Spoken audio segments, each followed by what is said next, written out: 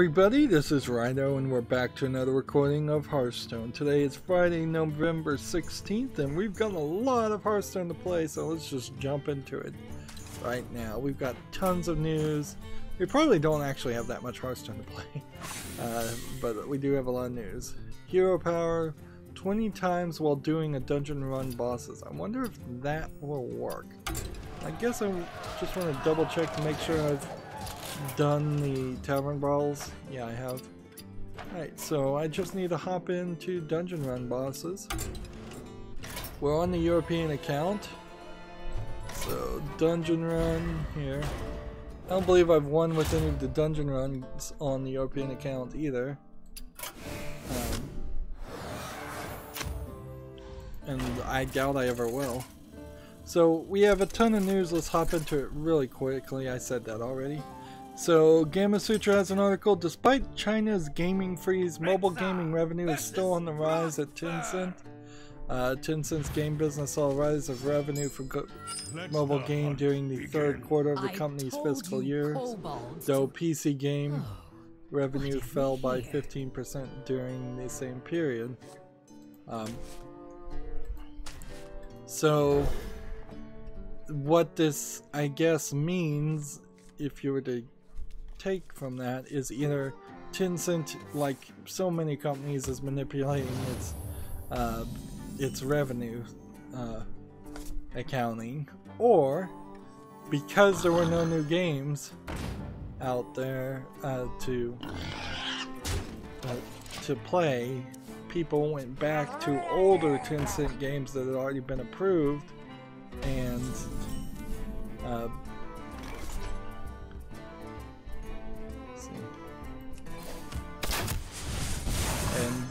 thus the older games got more microtransactions and revenue that way, or people bought older games. Like my invention. Yeah, Tencent is still in a pickle, as are all Chinese companies.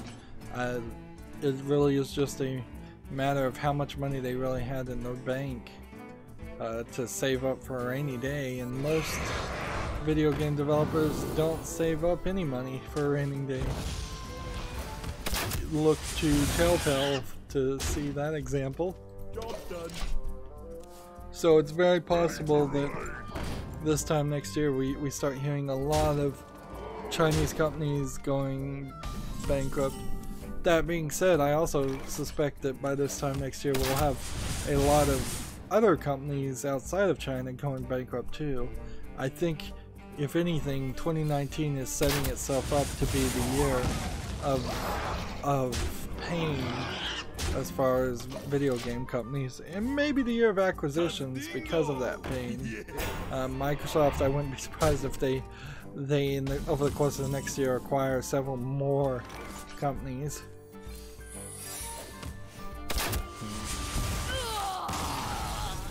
GameIndustry.biz has an article. PS4 has over 86.1 million units sold.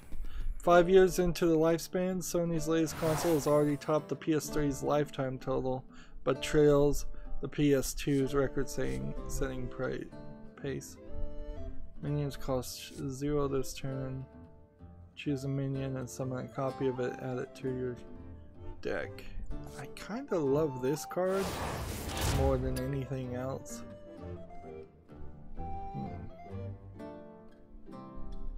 And I guess I have to take that.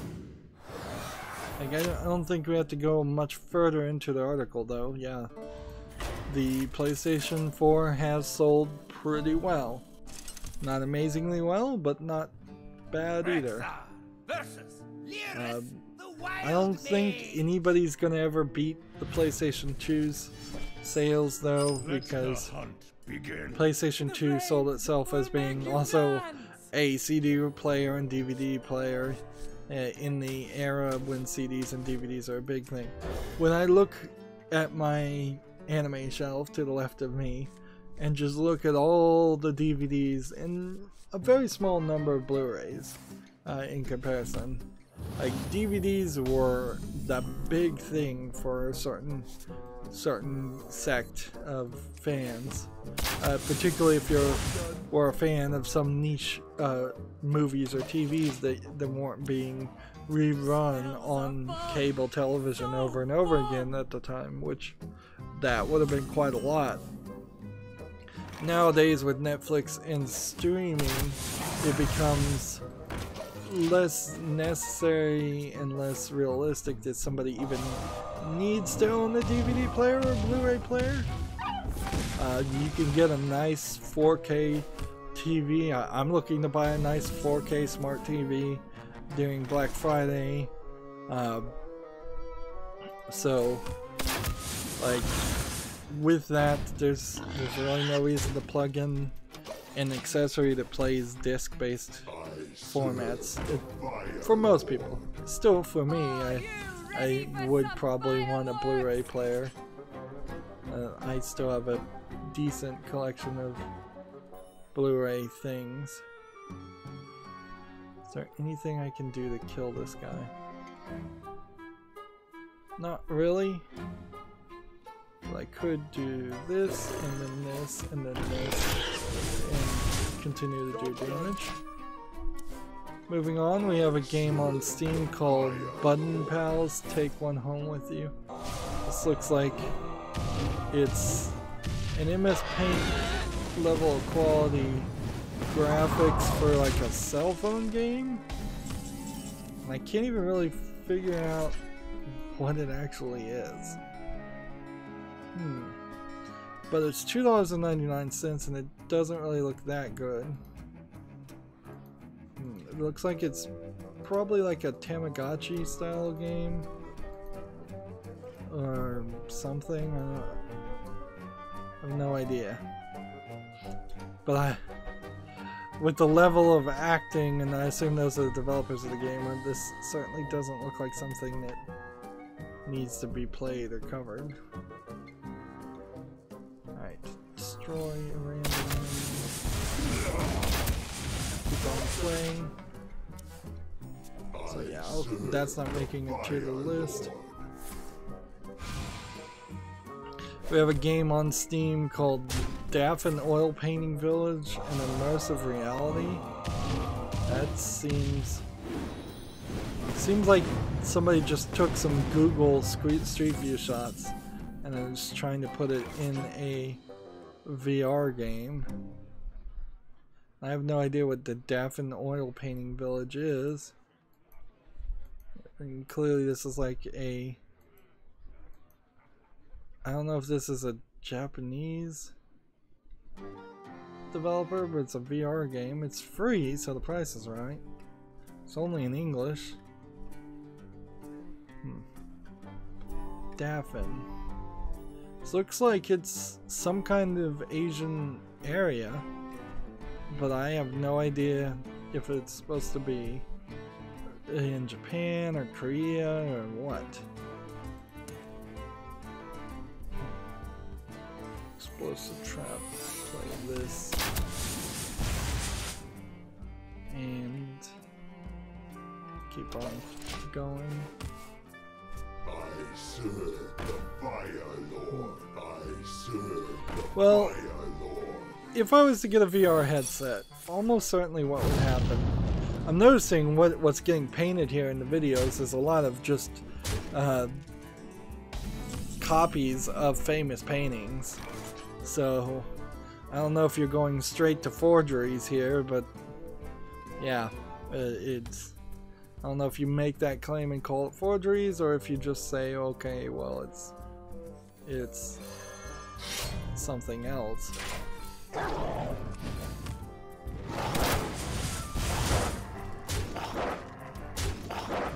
Let's go ahead and take this victory. Yeah, I would say this is probably China. The streets are not clean enough and empty enough to be Japan. Oh, but yeah, what I was gonna say is if I get a VR headset, and that's a huge if, that'd probably never happen, I'd probably go off the deep end and try all kinds of VR things. and just this would be a game like that, or it's not even really a game where I'd go, yeah, I'll try this out and spotlight it. But frankly, doing VR is probably less desirable in my mind than just scraping the bottom of the barrel as far as Steam goes and playing some really obscure, not that good games. So yeah, I'm just gonna close that and not add it to the follow list. Let's see. Moving on, Gamatsu, the Kickstarter campaign has been launched for Mega Man X and Zero inspired action platformer Gigabuster. So it's not a Kickstarter for Mega Man X, and it's not a Kickstarter for Mega Man Zero. It's a Kickstarter for a game called Gigabuster that is claiming to be inspired by Mega Man X and Zero. Like, ridiculous. It's seeking $20,000 to funding a release of the PC in March of 2019 and $50,000 stretch goal for a Switch version. This is an example of the type of games I don't really want to talk about or care about because, like, honestly, I don't even want my fans to support Kickstarters of games. If your game is good, you should be able to get funding other ways. If your game isn't good, or if there's reasons why you can't make your game idea good, you won't get the funding, and Kickstarter is a scam. I don't personally believe in the concept that the average citizen should be allowed to invest in companies in any way, even when it's something as simple as like just investing in stock portfolios. I think there's such a level of lack of understanding and a lack of transparency that you should be at least an accredited investor.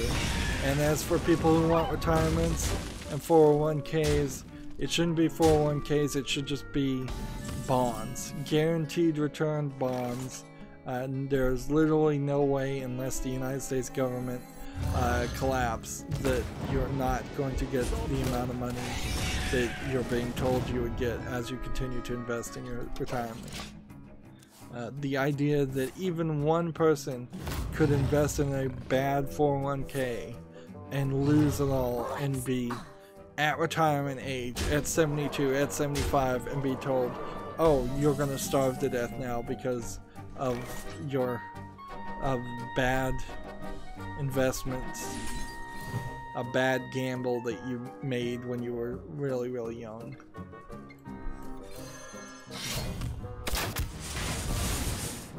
Alright. I need to play this next turn, but otherwise I think I'm okay to do this.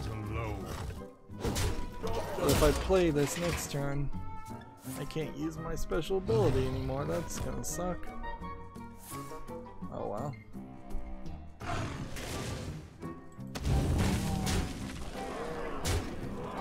Moving on, TechRaptor has an article. Console minis jumped the shark with the PC Classic. I kind of have to agree with this idea. The idea of taking what looks like a Raspberry Pi and putting some DOSBox emulator or Windows 95 emulator on it, and then getting the licenses to a bunch of really old PC games and putting it on there. It doesn't make a lot of sense, and it's $100 too. So for $400, you could easily yourself build a much better Raspberry Pi system. I have that would allow you to play not just PC games, but also run emulators of all sorts of games. For $100, if you're pretty frugal and you already own some controllers and some cords and things, you could make a better version of the NES Classic, the Super NES Classic, and the PlayStation Classic, and the PC Classic combined, with perhaps a slight exception of the fact that at least the Super NES Classic gives you something that a new game that might be a little bit harder to find a ROM for, but probably not in the form of Star Fox 2.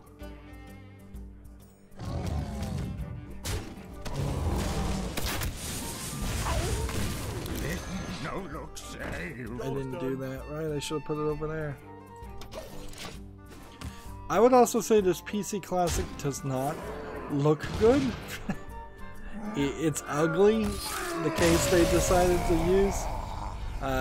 Old PCs didn't look great in the first place, but they're certainly not going with a really, really good looking, familiar, recognizable case either. Hold still. Let wax cool.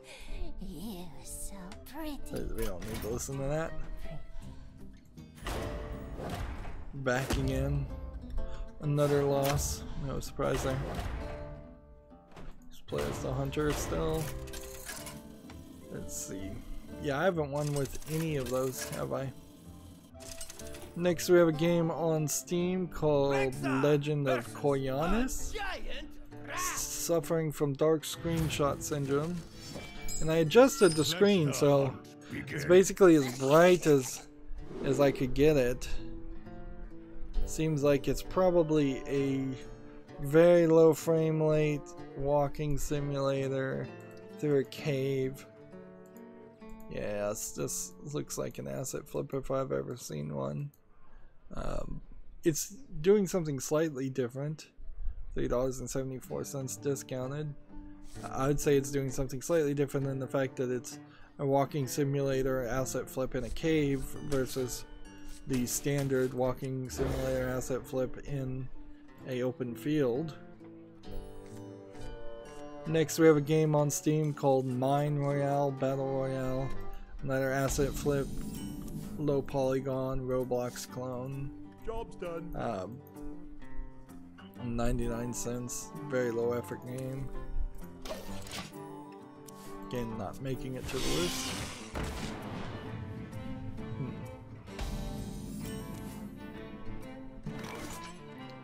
Next we have, let's see, what do we want to do here? Guess we'll do this. Next we have a game called Where the Water Tastes Like Wine Fireside Chats. It is a free standalone version, extension to Where the Water Tastes Like Wine. I guess I would almost certainly guess that the original game Where the Water Tastes Like Wine didn't sell well, and this is an attempt to perhaps get people to buy that game. But it also kind of feels like this might just be all of the storyline elements of Where the Water Tastes Like Wine without the gameplay. Let's see. It adds exclusive story content for all the folk tales from the main game's 16 characters. It also makes the entirety of the Dire Wolf's first chapter from the full game playable for free for those who haven't experienced a unique journey through the century of the Americana. So it's basically a demo. But I guess I'd put it on the wish list, and then if I was ever to cover Where the Water Tastes Like Wine, which is kind of big if, then I would probably want to play this after the fact. It probably isn't before the fact. It almost feels like it's adding content to the full game also.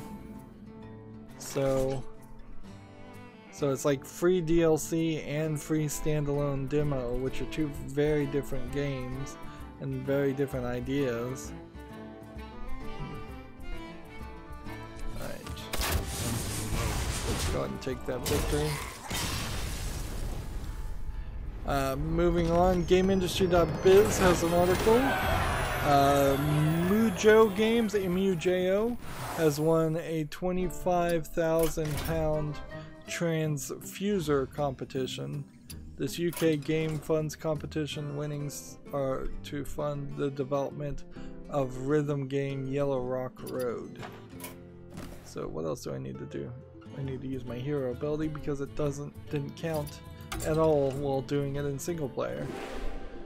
Hearthstone really needs to put some asterisks and explain what can be done in single player and what can't, because it seems like almost nothing can be done in single player as far as these daily quests. And so yeah, 5 cards, 75 dust. That's actually more dust than I'm expecting. Wait a minute. Why is it 75 dust?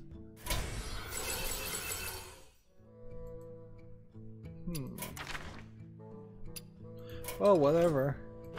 I'll take it.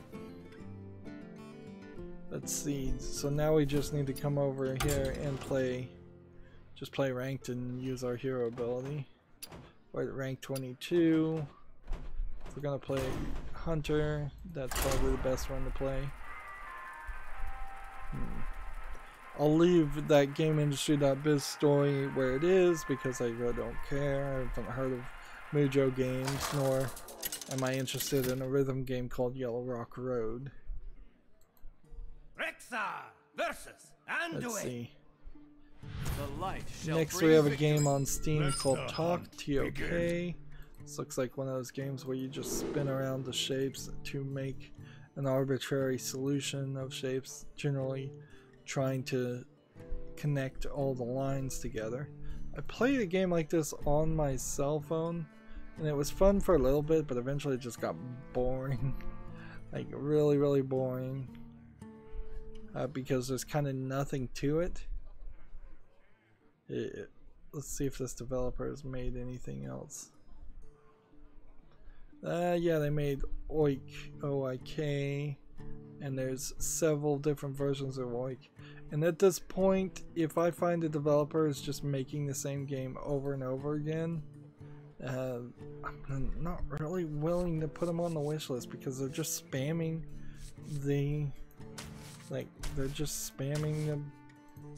Steam store. And this is certainly a simplistic one-screen Unity game that can be skipped. So I'm gonna grow some higher standards and just close that tab.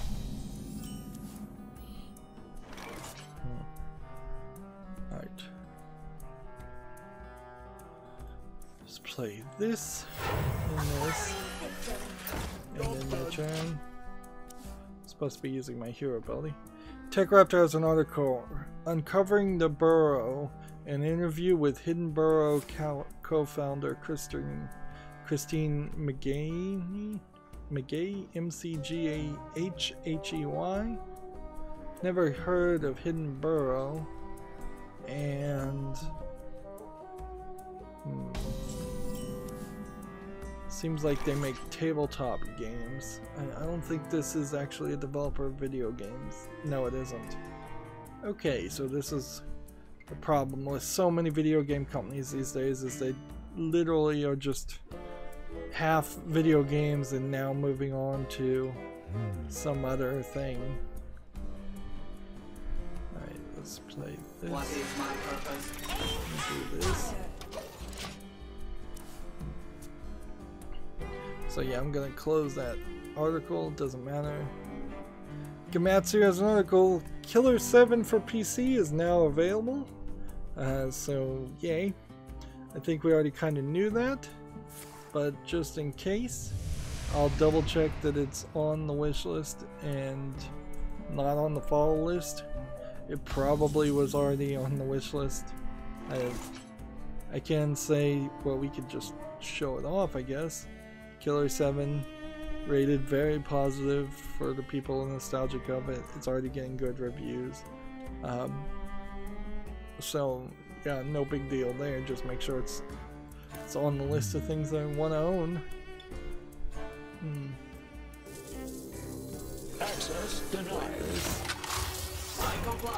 Still not using my hero ability. I had quite the trouble, frankly, looking at the Zero Escape games. I think it's called the Zero Escape games, the Nonary games, and Zero Time Dilemma.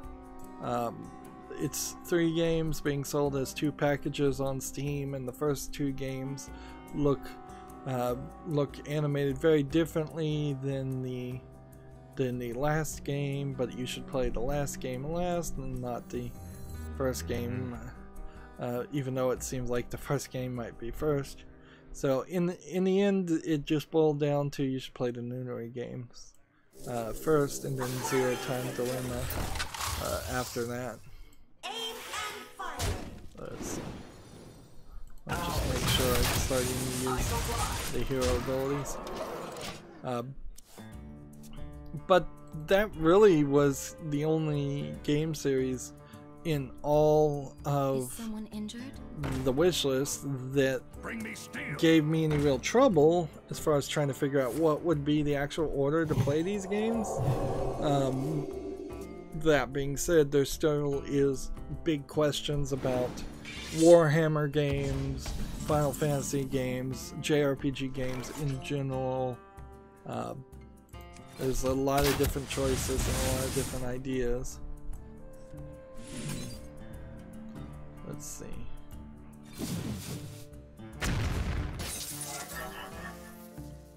And what do we want to do here? I comply.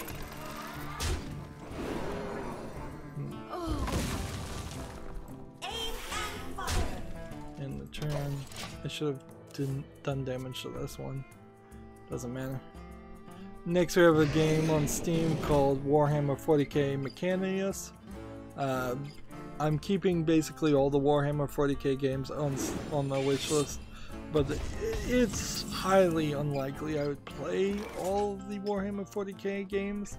It's kind of unlikely I'll play any of the Warhammer 40k games, but I'm gonna keep them on the wish list just in case. I don't know if I have a change of heart or there is something that really makes a lot of sense to play something like oh, I don't know, Vermintide 2 is probably the closest one if I was to consider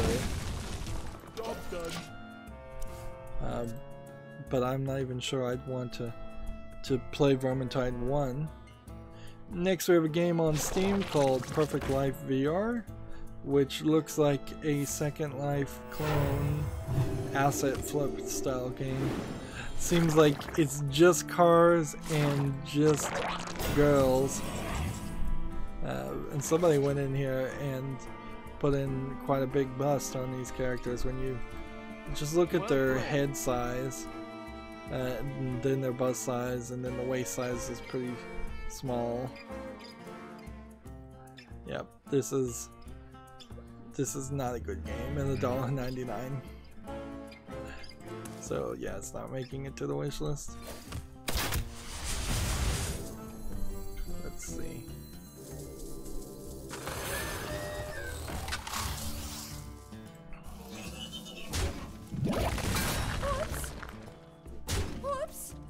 Should I take the victory now, or should I hold off for another turn? Let's just hold off for another turn. I'm gonna win regardless. If he concedes, he concedes. Next we have a game on Steam called Re-Entry Orbital Simulator. This looks like it might be like a Kerbal Space Program style of game. Or it might be a bit of an asset flip. It feels like it's a little too polished to be called an asset flip though. I don't know how much of this I'd really want to do. It's early access, $16.99. For a game where there's any question, I suppose I'd just put it on the follow list and we'll just see what the reviews say. It could be that people love this simulation, really are digging it. It doesn't seem like this supports VR, which this feels like a game that would totally be better in VR. But look at this panel. Do most people really want to deal with that, or try to figure out how to perform a re-entry with all those controls? Honestly, though, I mean, I guess if you're doing a re-entry, depending on how strict the game is, it's not that hard, unless you have to land in a specific place. And all you have to do is slow down your orbit and hopefully land in the water and not land on ground.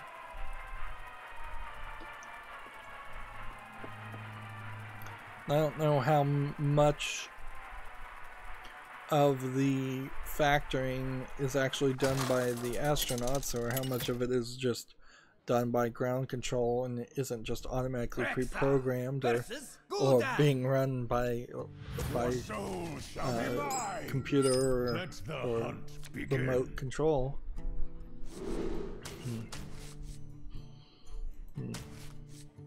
Again, if it was a VR game, the experience of going through re-entry might be interesting, but you almost need not only a VR game, you need a like 4D shaking chair that you would see at a amusement place, to shake the chair and give you G-force and turbulence. Let's see. How do we want to do this? Let's start with this, I guess. Komatsu has an article. Super Dragon Ball Heroes World Mission has been rated for Australia. This is a card-based Dragon Ball game that is seemingly headed westworld, according to Komatsu. Let's see if it's a card-based game. It's on the Switch, interestingly enough. Approximately 1,160 cards from the Super Dragon Ball Heroes arcade game are included, as well as about 360 characters. That's a pretty well-developed card game. And I know that there's a lot of Japanese card games out there, so like it kind of makes some sense to try to bring them over to the West, but I'm not sure if this is really going to succeed. Yeah, it doesn't seem like it would come to a cell phone platform, which would probably do it a lot better, or a PC platform where it might get some following there.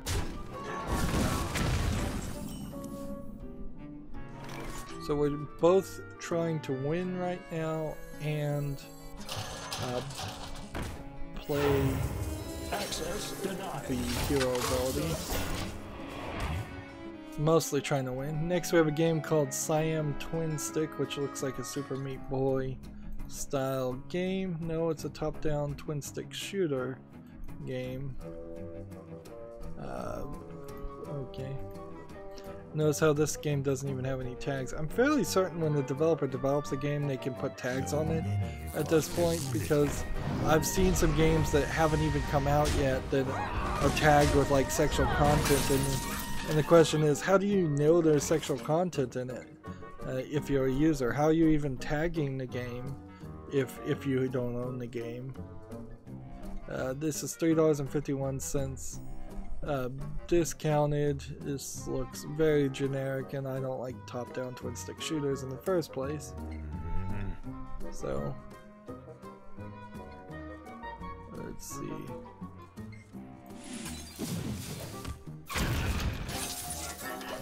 So yeah, that's not making it to the West. Next we have a game on Steam called A Show of Kindness, which says it's an adventure, casual, and VR game. It looks kind of like a point-and-click adventure in 3D. It's going very dark, and that might be a mistake, but I'd also say it's probably slightly an artistic style. I'm gonna watch this video and report back as I come over here and play.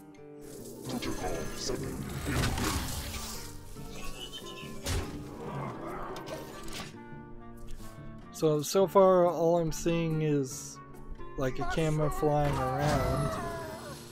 And then there's this glowy colored line that the camera's zooming over. And it seems like this old lady is maybe sewing something with the glowy colored line. This is a Google developed and Google published game. So I bet this is one of more of these Google VR experience that are more videos than anything else. I don't have enough money. Yeah. So yeah, this is a free Google. They were calling them Google's like stories or something before. And now they're just straight up calling them by a name. It's like Google is flooding. The funny thing is, Steam kind of does have an argument to say, Google, you're not allowed to put games on our platform anymore because all you're doing is flooding us with a bunch of like VR experience things that aren't actually video games. Alright, this one's gonna do 8 damage, so I've gotta do this. Well, actually I should have done that, but whatever. That would have been a lot smarter. So I'll leave a show of kindness on the follow list. Time had the 50 top 50 innovations for or top 50 innovations for 2018, and they put the Microsoft accessibility pad in there. Getting a full list though seems to be kind of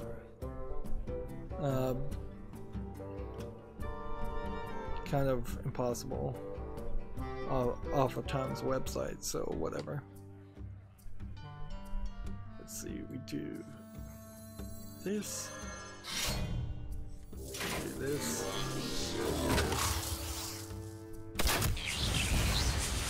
you do that, and I'm lost. Next we have a game on Steam called Diamond Caves. Looks really, really ugly. Like a Pac-Man clone or something similar to that. Whatever it is, it's not visually appealing. And it's $8.09 on discount. That's way, way too much.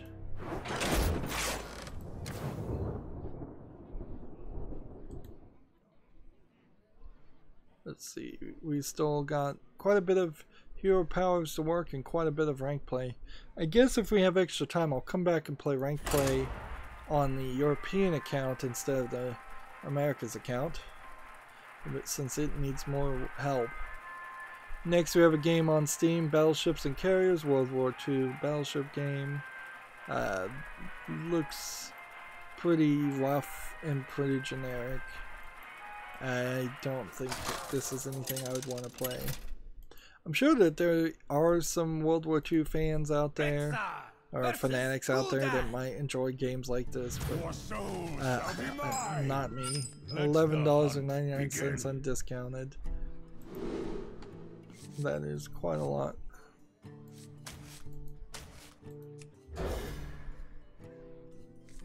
Remember, I had a lot of games left over from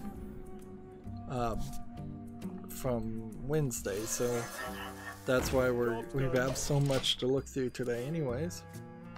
Next we have a game called Underworld Ascent that's already mostly negative. Let's see. Buy now and receive the following things.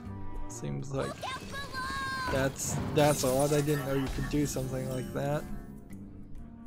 I'm trying to see if this is a single player game or... Yeah, it's a single player game, but clearly people are not liking it. it doesn't look terrible. So let's come over here, and then I'm gonna scroll down and take some extra time and figure out why people are disliking this game. Job done. Let's see, it's not really, this is an early access game, not ready. The game has a lot of potential, but its current state is frustrating. Some of the backstory before I go to initial impressions. Nope, I'm not gonna read that. Not even close to done. So apparently this game was probably in early access, and it just came out of early access. Or it should be in early access, and it was never in early access, and people are complaining about that. Which, generally speaking, like, people don't generally make that statement. Like, it's easier just to say this game sucks than it is to say this game has potential, but it's not ready and it should be in early access. By far. I don't care about Underworld Ascent. This developer hasn't made anything else, so it really doesn't have any relevancy. And yeah, it's being published by 505 Games, which I think is kind of all over the board as far as games. And now I'm running into trouble with Steam, so I might want to be careful about clicking away. Yeah, 505 Games published Indivisible and last day of June, and yeah, kind of just all over the board as far as games they published. So yeah, that game is just not making it to the wish list or the follow list. I guess the follow list would be the first step. Next we have a game on Steam called Bargain Hunter, which says it's a simulation game. See, I'm not sure that this is a good game or a bad game, or if it's just a really dumb idea of a game. Like, it's a little rough on the animation. One assumes that all these items are pre-bought assets, but and the question I guess would be, are all the stats randomized, or is this an actual game? And I guess if there's any question, and there is question here, I should just put it on the follow list and find out.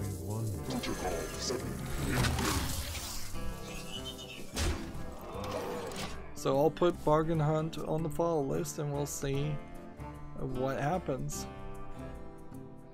Next we have a game called VR Smash Park. Dark Screenshot Syndrome.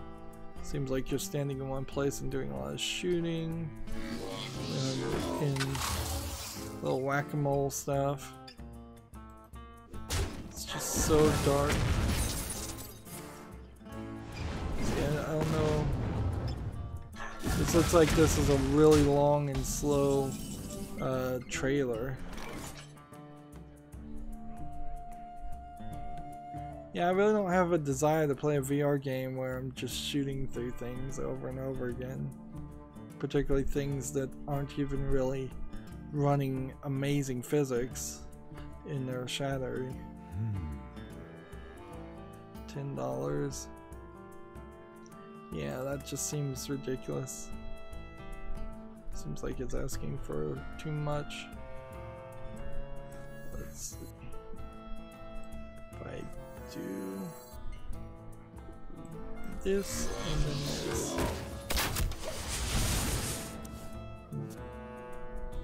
Yeah, seeing some actual video of VR Smash Park, you really are just standing in one place and shooting things like so many other games.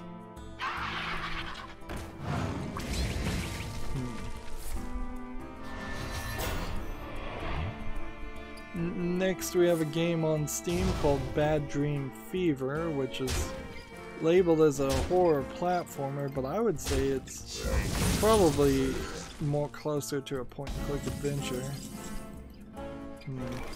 It looks certainly creepy enough in some of the shots, and it's rated positively, so I think this is good enough to stay on the wish list.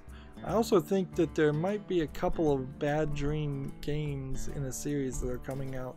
Maybe they're coming out a little too fast. That could be an argument to be made, but yeah, they certainly seem like they're coming out. Alright, do this.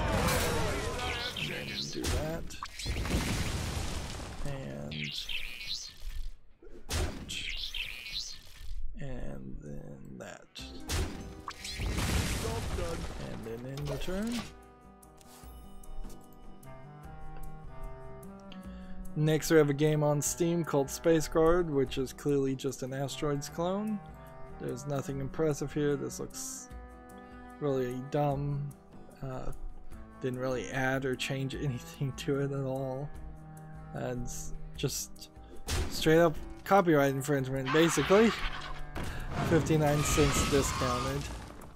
Yeah, no surprise there.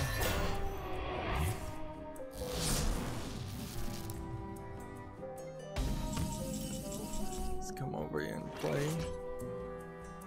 Still trying to use this as much as possible. And then this.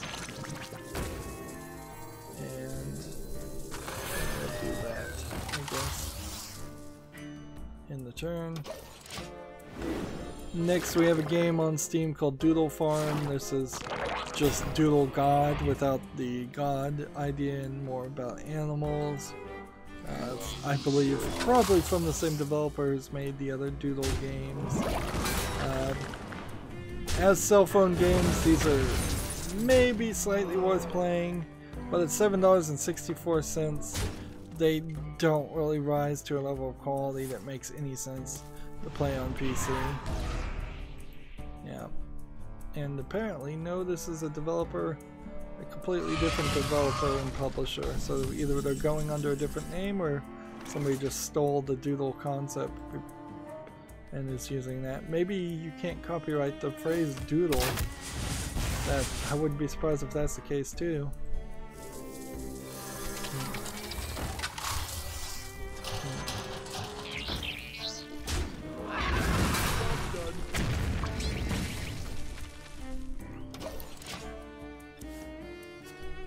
Next we have a game on Steam called Judged, a Court Simulator.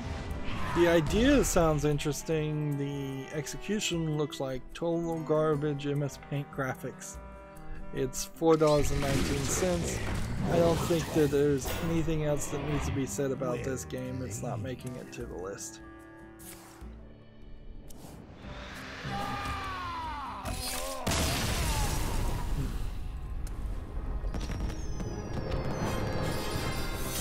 If we could just get a couple of win streaks, that would be nice. But I also might be done with our daily quests. Nope, I get to play one more game. Next we have a game on Steam called Bomber Arena. It's clearly a Bomberman clone, not done very well in its tile set and textures. $4.49. If I keep running into these terrible games, we'll get all of this stuff done by the end of this recording, which would be amazingly nice. Next we have a game called Symmetric. Looks like a single screen Unity game with an anime character giving you some tutorials. This is the kind of game where I need to know what it looks like in motion. Okay, it's a game where you spin things to make connections and solve the puzzles and make them, I guess, vertically or horizontally symmetrical while using all the pieces. That looks like it's a bit of a challenge. Of course it is just a single screen Unity game, but it does look like something I could spend a little bit of time on. It's 59 cents discounted right now, so I'll put that on the followers. well, won't make it to the fall list, almost certainly is Spiderlander, which I assume is just a simple clone of the game Lander. I don't know. This is just like more evidence to the thought that Steam looks at games and approves them on their storefront in batches, and ugly looking clones of very old games seem to be one batch. Where it's just like, alright, we've seen this a million times before, but why not? Let's just take the $100 Steam Direct fee from this person and move on.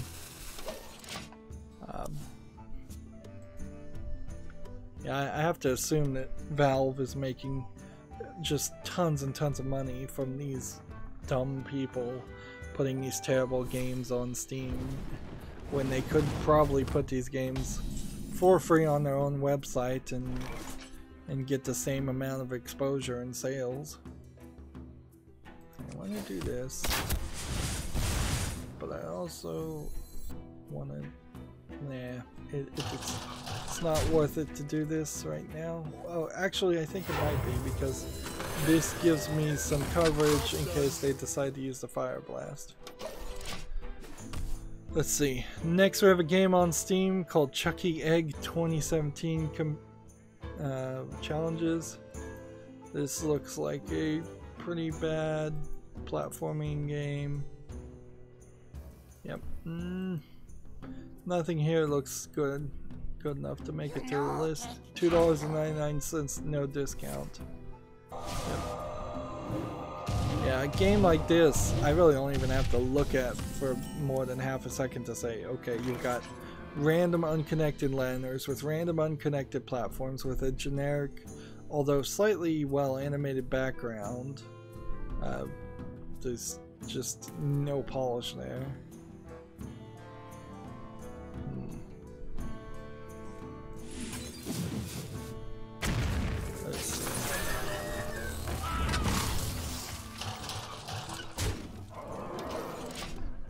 Let's see. Next we have another ugly looking game, Croquet Pro. I'd be alright with playing a game where you're playing croquet, but it would have to be a lot more professional than this game claiming to be professional. This is just a generic skybox with some pretty mismatched textures and graphics, and like $6.15.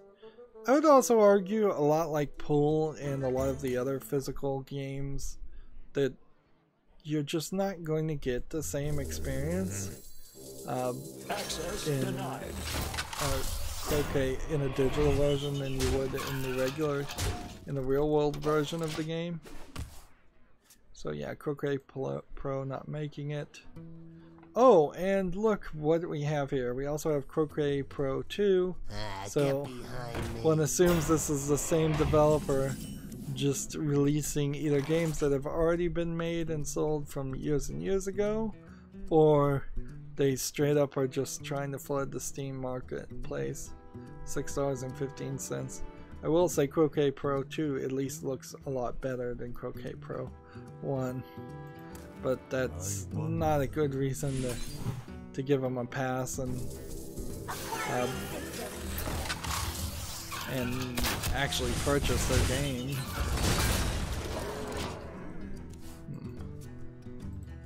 And no Croquet Pro 3 after that tab. Instead we have GameIndustry.biz has an article. Changyou, that's CHANGYOU, has received a license to develop Tetris mobile games for China. So Tetris Journey is to be the first of a series of releases for the Chinese online game operator. Now, what's interesting here is this is, I'm not sure if the company that owns Tetris right now actually is still the Russian government, but that's or the USSR government, but that was how it was originally, and the actual creator got at least at some point screwed out of a lot of royalties and a lot of money for inventing Tetris. But as far as that's old news that we'd have to do a lot of research to talk accurately about. As far as what this is I assume Chengyu has gotten the license from the Tetris company, but that doesn't mean that Chengyu in China has gotten the license to actually sell any new games, because nobody has gotten any license to sell any new games. So without both licenses, you're dead in the water.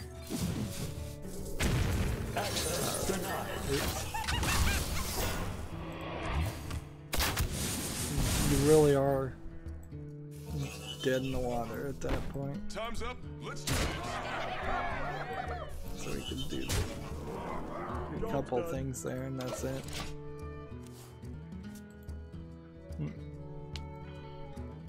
Like all Chinese companies, until they can start getting licenses to sell games in China, they're in a bad position.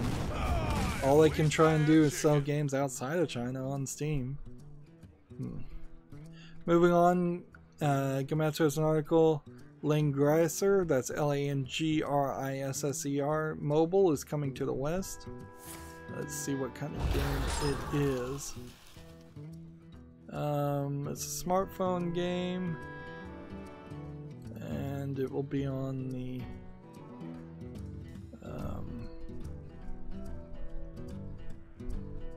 says it's an RPG game. Yeah, I think I've heard of Langrisser as an RPG, fantasy RPG game. Yeah, it looks decent, certainly for a fantasy RPG game on a mobile phone style game.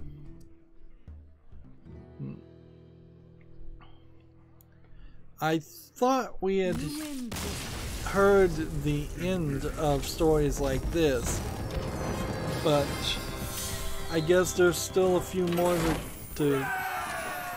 companies that want to announce things like this. One more game for me, I guess. GameIndustry.biz has an article. Mythical games will, quote, usher in a shift of player behavior, end quote, with a blockchain platform. Startup formed by ex-Activision and Blizzard execs. Is it the bad Activision and Blizzard execs or the good ones? Raises $16 million towards a platform for player-owned economies. Yeah, right.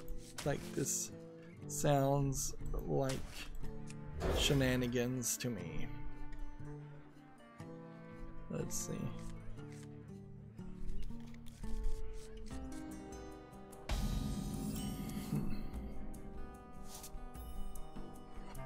Here's a quote. There's a lot of hype about cryptocurrencies and blockchains creating a total gaming revolution, but there isn't a revolution coming because gaming isn't broken. I think gaming probably is slightly broken, particularly with a lot of microtransactions, and the thoughts of blockchain coming to save the day is ridiculous. Moving on, GameIndustry.biz has another article. Microsoft reportedly planning on releasing a digital-only Xbox One. This is a rumor that's been going around, so this is kind of a repetition of something that I've already heard lots of people say.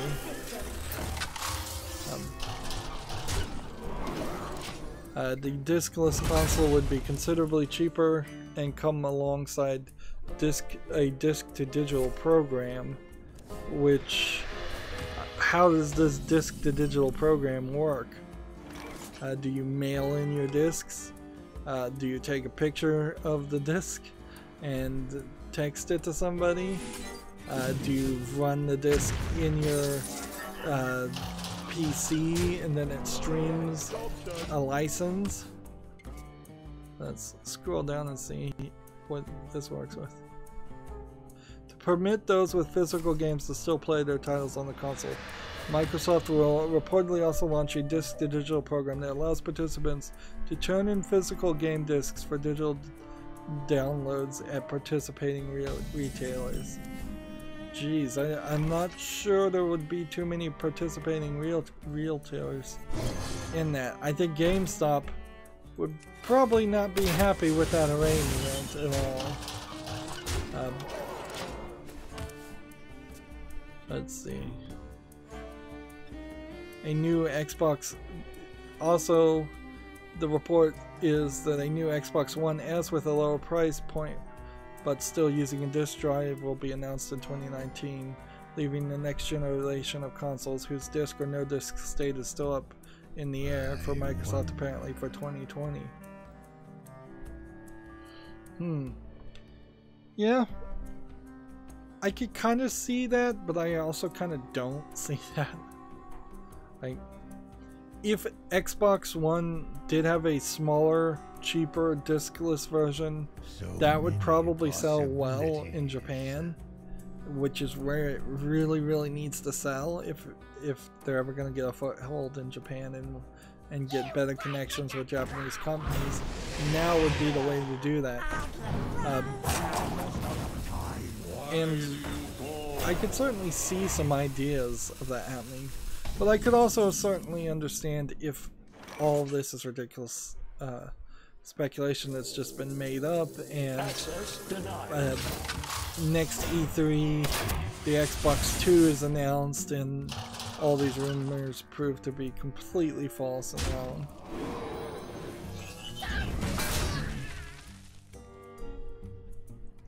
I guess I could do that, yep.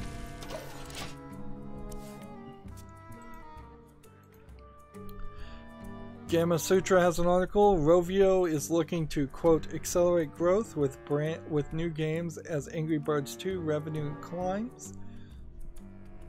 I think Rovio definitely does need to make new games from new series too. I don't think they can just lean on the Angry Birds series for as long as they have been. Either that or Rovio's gonna just collapse and go out of business, which I wouldn't be surprised if that happens also.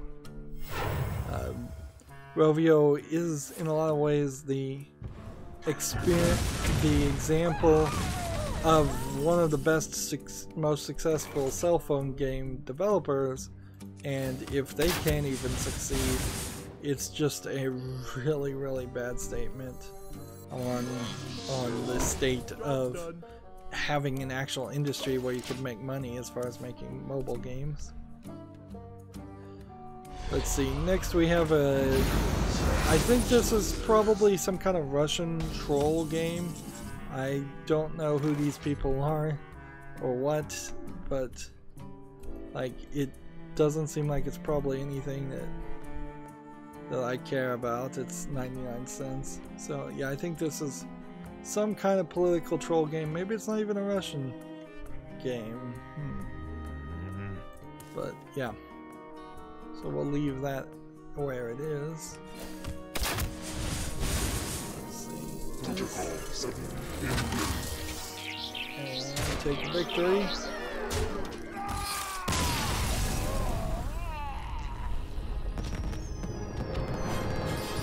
Keep that win streak bonus going. I think if I could just get a couple more victories, and I don't want to end on a win streak, so I'm just going to keep on playing. If I could just get a couple more victories, I'd make it to at least rank 20. And like, I'd like to get to at least rank 20 by the end of this year, by the end of this month. But it is going to be a busy month too. If they come out with a new expansion in November, that's gonna kind of suck and take a lot of time. Even if they don't, Steam Black Friday sales are about a week away. That's gonna take a lot of time. I'm gonna really try and beg and get people to gift games during the Steam sales, or if you get like game codes during some other Black Friday sale, like try to get more support for the channel, more games for the channel. There's still a lot of games that I don't own that I'd like to own. I'd like to have a much better list of games to choose from starting next year. Newer games in particular. Is someone injured? Next we have a game called Chessboard Kingdoms that I'm not 100% sure about. Like, this might just be a low effort asset flip, or it might not. I'm gonna leave it in the category of just putting it on the fall list though. Like, we can see if this is something that makes sense, or if this is just a ridiculous idea. Alright, we do this, we do this, we do this, and we do that. And then in the turn, that was probably a mistake.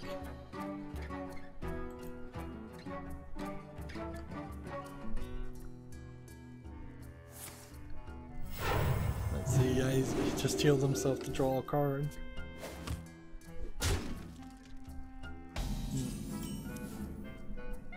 Let's see, at this point,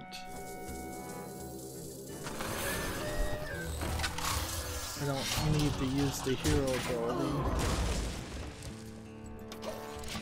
Next we have a game on Steam called the Occluder, which would be something that blocks your vision. And definitely a lot of dark screenshot syndrome here. Like, it's just an asset flip walking around a scary forest. Like, I seriously doubt that there's anything else here. Yeah, skipping through the video, I definitely didn't see anything there of interest. So I'm gonna close that. So this, in the turn. Gematsu has an article. A Devil May Cry animated series has been announced from the Castlevania executive producer, and it's connected by, quote, bootleg multiverse. The subtitle of this article is "Don't worry, the jabronis in Hollywood won't mess it up," and that's from Gematsu making that thing. So yeah, it's an interesting idea. Certainly, if the Castlevania series seems to have succeeded for both Castlevania as a game series, because it made a little bit of hype for the latest Castlevania game, and it succeeded for Netflix because it got a few more people to stay subscribed to Netflix, I'm sure. In fact, if anything, I'd say the Castlevania series has been probably one of their best investments in an anime style of show, where a lot of their other anime style shows fail kind of badly. So I haven't watched Castlevania Season 2. I want to get around to it. I'm just finding extra time. I would watch the Devil May Cry series. Also, though, as a person who hasn't played any of the Devil May Cry series except for the reboot of DMC, I sort of question maybe I would spoil some very generic things if I watched the series before playing the Devil May Cry games. But I don't think it really would matter too much. Like, I don't think it's a series that's too much about actual story as much as it is about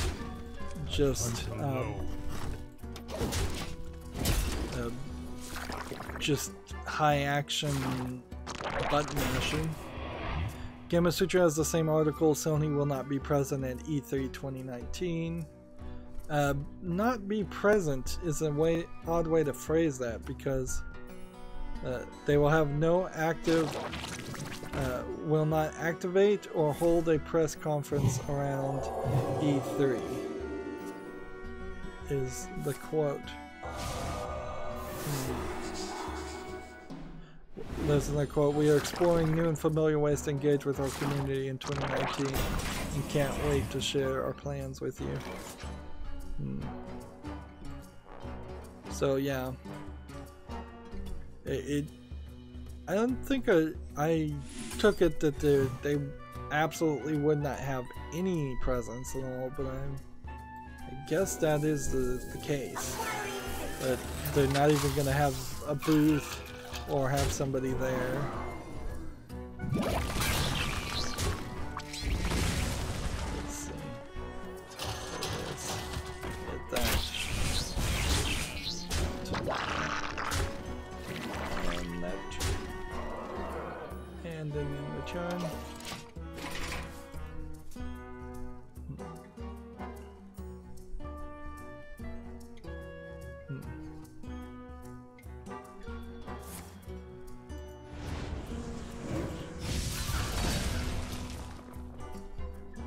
Apparently, the Criterion Collection is launching an independent Criterion channel in the spring of 2019 in partnership with Filmstruck. For anybody who's into movies. That's not very video game related though. My shield for Argon. So, yeah. Take that for whatever it is. I probably need to wrap up here, but kind of don't want to. I want to break the streak. Ooh, I wonder what this does. Okay. How are we going to handle this? Until low. Here. And then here. Which means I could have played this later and gotten... no, I would have gotten the same amount of Joeys, so that didn't matter. Then I can do this. And then I can do this, this, this. And then in return... GameIndustry.biz has an article, NVIDIA's stock drop after Q3 guidance miss. Shares fall as much as 19% as the company continues lower than expected guidance for Q4. So hopefully, it would be really nice if Black Friday came around and there was some good deals on a 1080 Ti, 1080 in general. I'd love to buy a new video card. It's a big investment certainly, but I think it needs to happen. But I'm not sure if NVIDIA's stocks dropping would have them rush to release sales that they weren't already planning on releasing. And generally NVIDIA really doesn't have too much competition, so I don't think just out of the blue they would give really good deals to people.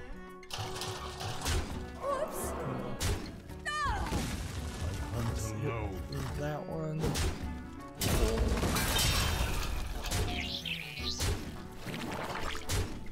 I think we're close to victory again.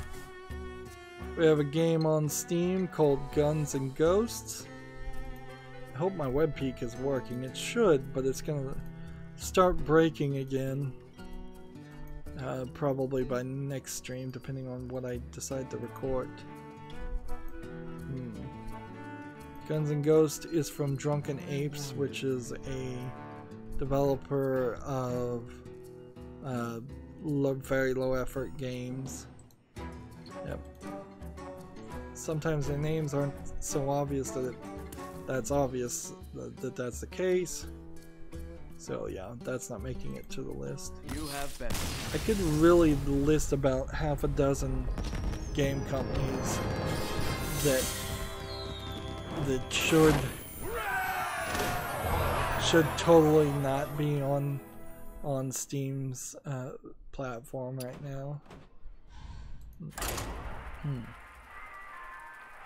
Let's see. TechRaptor has an article. Discord early access launches with 5 new titles. Let's see. First title is Descender, then Parkosaurus, then Kinseed, Kynseed, and then the last 3 titles, Visage and Mad Machines. So games that are brand new games that would not probably even make it on my radar if they were released via Steam Direct. So yeah, Discord in their plan to turn their chat app into a platform that sells video games is not really blowing me out of the water right now. TechRaptor has the same article, new Xbox One without disk drive reportedly in the works. Honestly, I think people who are writing these articles are overvaluing what the cost of a disk drive is. Like, disk drives aren't that expensive, really. A Blu-ray disk drive, maybe $50,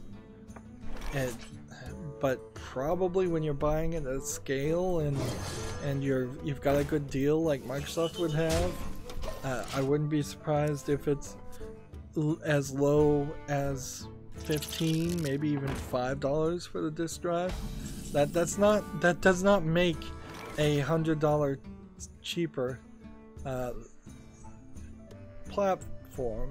What you could do to make the Xbox One cheaper are the things you don't want to do. You put a less RAM in it. You put less CPU, less a powerful CPU in it.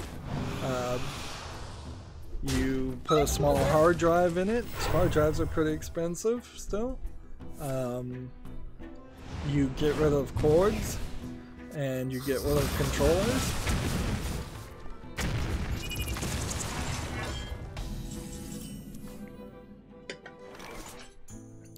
Maybe of the top 5 things you can remove from an Xbox One, disk drive is probably the one thing you could remove, but it's almost a bait and switch trick too. The idea of, oh, we'll get you to buy this cheap one that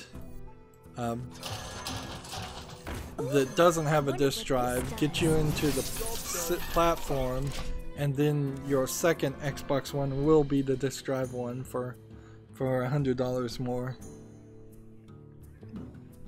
Yeah, it doesn't make as much sense as people seem to think it does. If anything, I kind of would like the idea, particularly now that these Blu-ray, AA Blu-ray disc games are taking 2 or 3 discs anyways, of a disc changer option. I would totally love that. If you could have 5 games in your disk drive at the same time and it switch around, that would be nice. But you kind of don't need that in modern days because you could just, like, all the games are just installed on your hard drive anyways. So why not instead just have a thing where you only have to put in a disc once or once every 30 days to verify that you still own the game to launch it, and then all the other times you just go, whatever, just let them play it. You don't need the disc in the drive.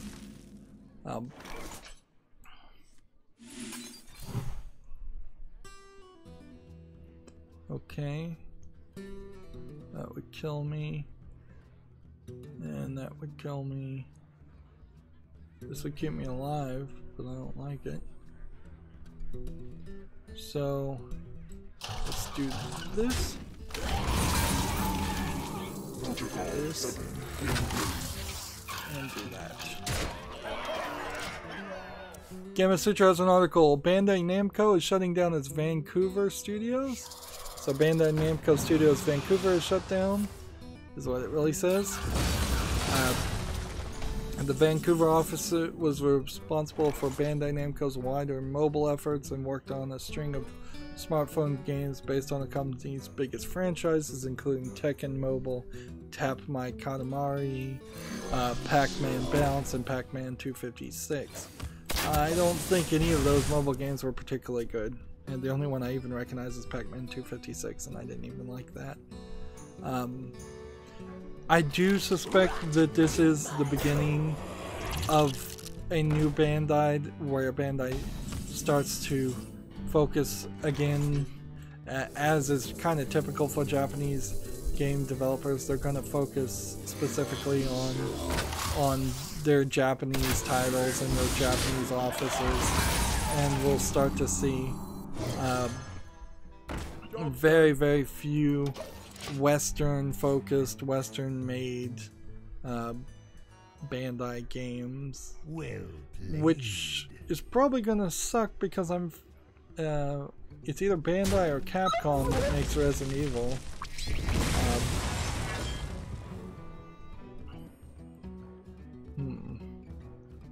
So, yeah, I do think Bandai needs to make newer titles and support their older titles a little bit better. So maybe this is a way in which they can reallocate resources to do that also. It's always sad to see an office shut down, but when it's a mobile game developer, it's not quite as sad to me. Let's see. Next we have a game on Steam called Plastic Soldiers, which looks like an asset flip. There's a game series called Toy Soldiers, and this is clearly trying to copy that, and the idea kind of makes some sense, but I do not trust this developer enough to put this on the wish list. I guess maybe I could just put it on the follow list, but it's 84 cents right now, so you kind of know they're not going to put a lot of polish on this. You're much better playing Toy Soldiers, even though Toy Soldiers is kind of a tower defense game and this is a first-person shooter game. I think you would get a lot more entertainment from that. Okay. If I do this, and then do this, and then end the turn.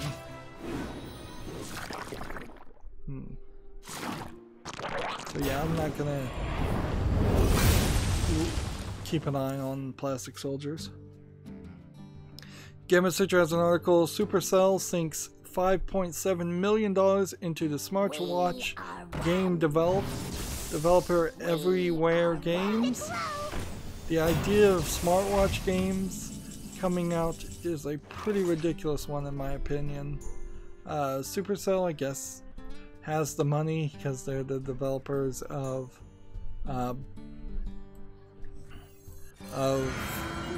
Clash of Clans, and so yeah, I guess that makes some sense. That if anybody was going to do it, it would be Supercell. But the fact that cell phone games haven't really succeeded yet, and you're already moving over to smartwatch games, is pretty ridiculous. This is going to be our last game, particularly if I lose. Streak be damned. Because I need to break up into a third recording. Now, I don't want to be cruel here with this next statement, but I'm probably going to be cruel. Yeah.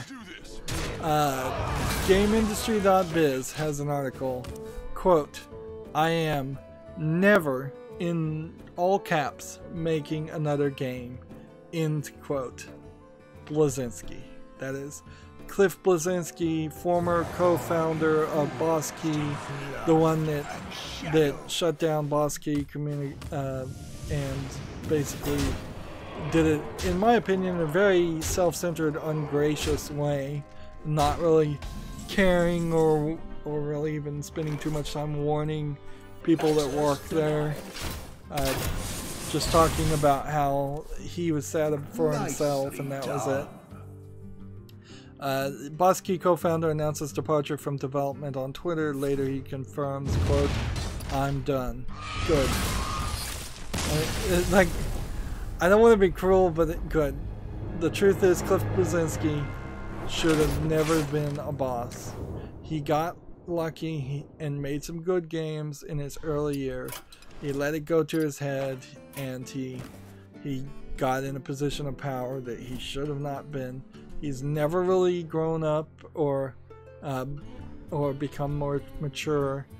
He's never really done anything since those good old days that justified him being in charge.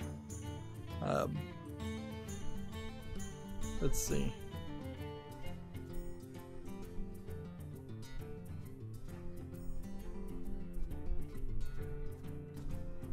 Let's see.